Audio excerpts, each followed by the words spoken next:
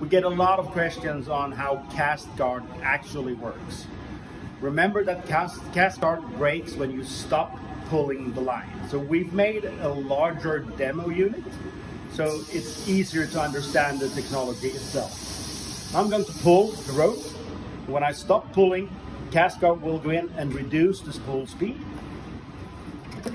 and you will get no overrun.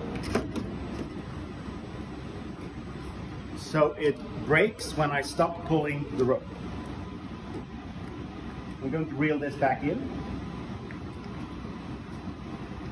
and I'm going to deactivate CastGuard. So this is how a normal spool would act without any brake system.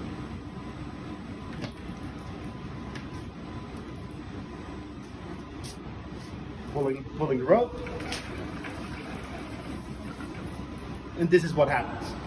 So CastGuard breaks when you stop pulling the line or rope.